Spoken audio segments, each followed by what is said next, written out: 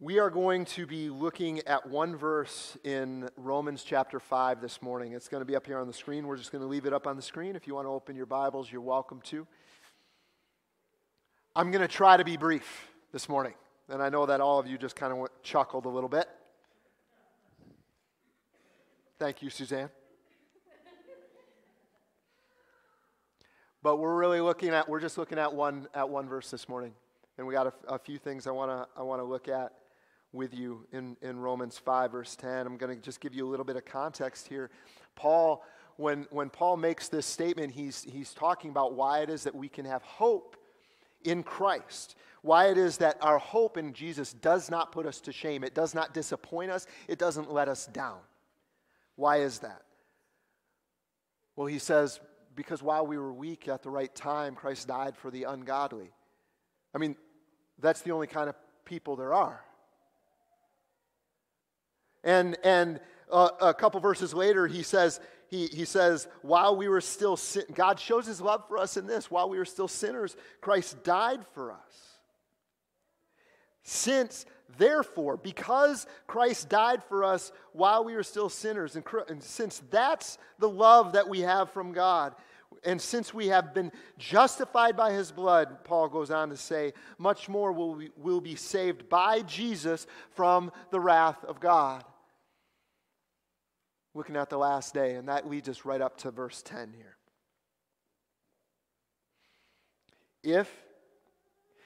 How do we know that we have a real hope, not just wishful thinking? How do we know that we have a God who even wants to save us? Paul says, because of this. If while we were enemies, we were reconciled to God by the death of his Son, much more, now that we are reconciled, shall we be saved by his life. Let's just talk about this verse a second. We were his enemies. We don't like to say it that way, but we were. We thought he wasn't good. We thought he was withholding. We thought he plays games with us. We followed other gods. We tried to make a name for ourselves. We even tried to deny that he exists altogether. In other words, we hated him. God came to us when we hated him. We don't like to admit it. But again, Christ died for the ungodly. There are no other people. So if you want to be considered something else, there's a warning there. Don't. That's the path of becoming a polished up group of church folk who come in here and live every other moment of their lives as though God's word doesn't really matter. We were his enemies. What's the next thing he says, though? If while we were his enemies, we were reconciled to God through the death of his Son. Do you ever sit there and wonder what God is actually like? Yeah. The Bible says it all, talks about it all over the place, but still we sit here and we kind of wonder, because we go through stuff in our lives and we feel like, maybe he's not there, maybe he's not watching, maybe he doesn't care. How do we know that God is even the kind of God who would want to save us and isn't just waiting for us to mess up so that he can pour out his wrath? Simply this. We were enemies, and while we were enemies, he reconciled us to himself by the death of his Son. Reconciled just means he put the relationship back together. He put the relationship back together. And what is it that put that relationship back together? The death of his Son. Now, I want you to think about this, okay? What kind of God is he? We say it is of central importance to us as Christians that we affirm that there is one God in three persons. We call it the Trinity. God the Father, the Son, and the Holy Spirit. What kind of God does this suggest he is? It suggests that that God is the kind of Father who would put a relationship back together by sending his Son to die for us. It suggests that the Son is the kind of God who would love us and give himself for us. And it suggests that the Spirit is the kind of God that would empower the Son to make that kind of sacrifice in the first place. How do you know that God isn't just waiting for you to mess up so he can toss you away? How do you know? Because he not only gave his Son, he not only gave his Son up for you, but that very death is the way he is what he used to put the relationship back together, to reconcile. While we were enemies. If that's what God does with the death of his Son, Paul says, much more. Just imagine. Let your mind be blown by the thought. Much more will we be saved by Jesus' life. His life is much more. That's the much more-ness of God. His death made our relationship right with God. His life makes us sons and daughters. His death changed our story. His life completes our story. I got to get an amen to that. Come on. Come on now. And get some noisemakers out if nothing else. Yeah, thank you. Thank you. If his death meant your relationship to God was put back together, if God did so much with the greatest injustice that could have been perpetrated upon his most beloved Son, what do you think he's going to do with the life of his beloved Son? That he is risen is the proof that Jesus is able to save everyone who comes to him. That he is risen is the foundation of every promise that he has made to make all things new, to justify, to reconcile, to adopt, to restore, to overcome death and sin for all of eternity, so that death gets no victory at all. Paul says right at the end of chapter 15 of 1 Corinthians, he says, Oh death, where is your victory? Oh grave, where is your sting? Death gets nothing in the end. It's Jesus that we need. The gospel is good news. The gospel is great news. The gospel is Jesus. So being a Christian doesn't come down to just living the right kind of life or having the right morals. It doesn't even just come down to knowing all the right doctrines or knowing that you're going to go to heaven when you die. That's not what being a Christian is centrally focused on. It isn't glory, it isn't honor, it isn't wealth, it isn't health. It's not even the holiness and the justification and the sanctification and the things that we get from Jesus. It's Jesus who's able to give us these things. The living Jesus. The living Jesus, in whom all blessings flow. He is alive. He is alive. Not just in spirit, not just as a moral example, not just in some spiritual feeling that we get. In no way do I mean that Jesus somehow just remains spiritually present with us. Or that the Spirit of Jesus remains even though his body is dead. Or that there is some great nebulous spiritual thing out there that Jesus tapped into and we can tap into it too. I don't mean any of that. I'm saying that Jesus himself in history bodily got up and walked out of that tomb on the third day. And because of that, I can say to you that all who come in faith will find life. All that the Father gives to him will never be cast out. Only a living Jesus can make that claim. He is our prize. He is our prize. That's why being a Christian is never about getting yourself cleaned up before you come.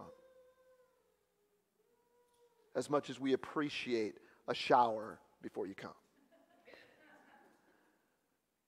It's not about making yourself respectable. It's not about making yourself presentable. It's not about being worthy of being in the presence of God. The gospel is simply this: come to the risen Jesus in whom all blessings flow. He is able to save you to the uttermost. There is no one like him, and everything hangs on this one thing, every last bit of it. Every song that we sing, every hope that we have, any church community that we build here, every sacrifice we make, all our faith, all our hope, all our life, all our love, it all hangs on this one fact that Jesus is alive. So what do you make of this Jesus this morning?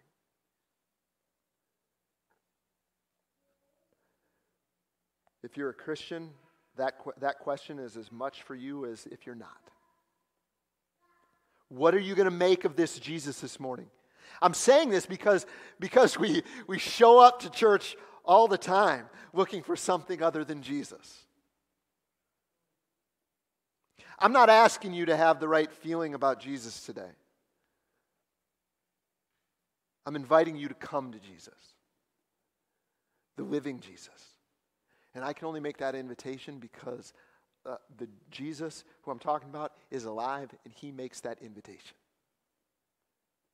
That's it. If you seek and find and believe that he is alive, then you will come to find that everything else God says is absolutely true. That's the thing about being a Christian. We're hanging everything on this one, on something actually having happened. If he didn't walk out of that tomb, what we're doing here doesn't mean anything. That's what the Bible tells us. But since he has, we do have hope and faith and love that lasts. We have a hope that never disappoints, never puts us to shame. That stands whether you have had horrible, awful experience in church or in your family or in your background. That truth stands no matter where you come from, no matter how you identify yourself in this world. If Jesus is alive, then everything God says is true. Doesn't mean that it's easy. It means that it's true. And I invite you to come today to find that out for yourself. You have those sheets with the Post-it notes on it, and you have some questions there. In a little while, after we have communion, we're going to invite you to nail those things to the cross. And so be thinking about that, be praying about that, even as we close and as we get into communion. But if you aren't sure about Jesus, then don't you think it's an important question of whether he rose? Don't you think it's the most important question?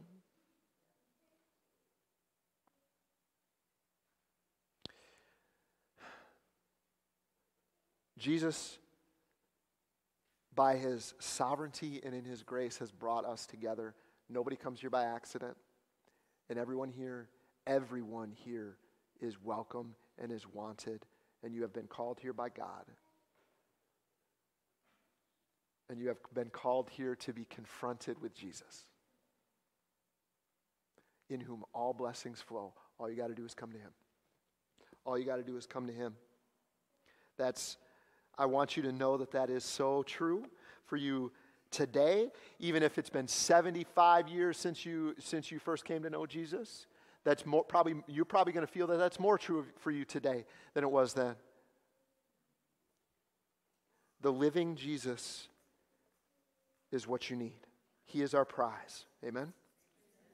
And he is alive. Oh, he is alive. Lord God, we are so grateful that you've gathered us here this morning, this Easter morning. We're so grateful that you raised Jesus up, that you made good on all your promises. Lord, you had promised to raise your people up. And you began that work in Jesus, and because of Jesus, we have access to it. Because of Jesus, we have a promise, an eternal promise. And because of Jesus, we have hope. Lord, you are better than what we think you are. Lord, make this Easter morning, we ask that you would make it clear, open our eyes to it, change our lives by it. God, transform my life by it again.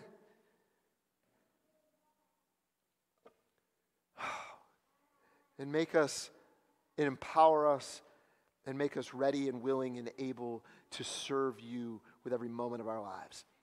In the name of Jesus we pray. Amen. It's the living Jesus that invites you. It's the living Jesus who invites you to this table this morning. That's the great thing about what he did on the night that he was betrayed.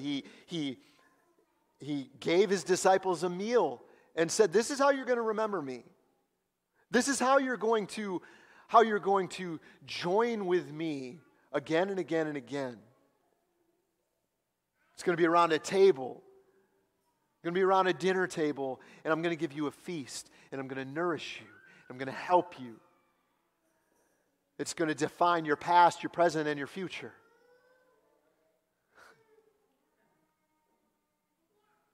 I love when we've become kind of a Pentecostal church here. This is great. This is a feast of remembrance, communion, and hope. We come remembering that Jesus Christ perfectly fulfilled God's law, even to death on the cross. And because he did, we are accepted. We can never, ever, ever be forsaken. You can't be forsaken because the living Jesus has a hold of you, and he's not letting go.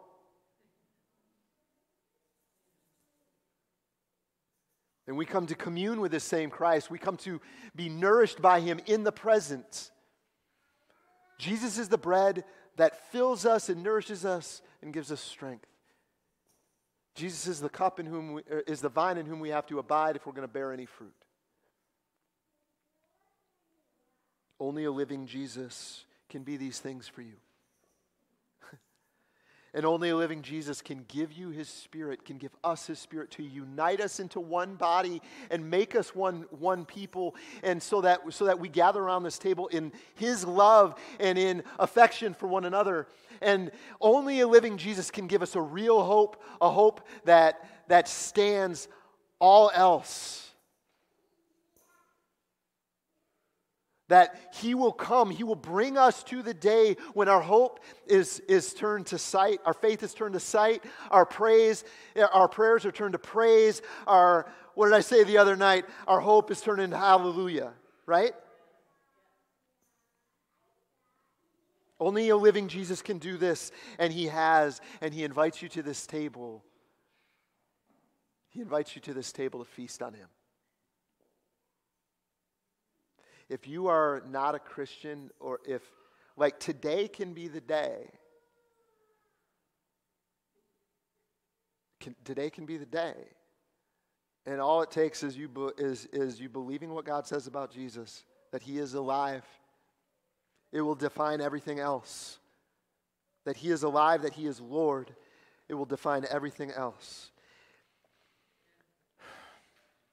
But if that's not you today, we're glad you're here. It's okay. We want you. We're going to say, don't come to this table because you'd be doing a lie. You'd be just carrying out a lie.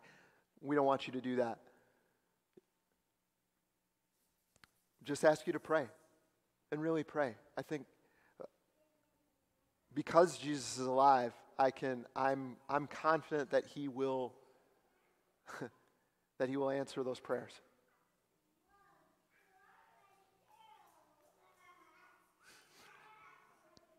I love having our kids in here. I love this so much. The way we do this, we go through the middle and around the sides. There's places to sanitize your hands. The elders will serve you. Please bring the elements back to your seats. If you need gluten-free, those are in those little white cups. And the elders will serve you. And you are welcome to bring your kids around. If your kids have professed faith in Christ, that's okay that they can come to the table too. If not, you just want like somebody to bless them. You know what? I'm gonna be right here. Just bring them by me and let me just quick give a prayer of blessing over them this morning. We have them in here for a reason. On the night that Jesus was betrayed, our Lord took bread. And after blessing it, as he did in every meal, he broke it and he said, "This is my body broken for you. Do this in remembrance of me." And then after dinner, he took the cup and he blessed it and he said, "This cup is the new covenant in my blood shed for many. Do this as often as you drink it in remembrance of me." The Apostle Paul tells us that as often as we eat this bread and drink this cup, we proclaim the Lord's death until he comes. The living Lord, my friends, the living Lord, he invites you to his table. So when you are ready, people of God, come.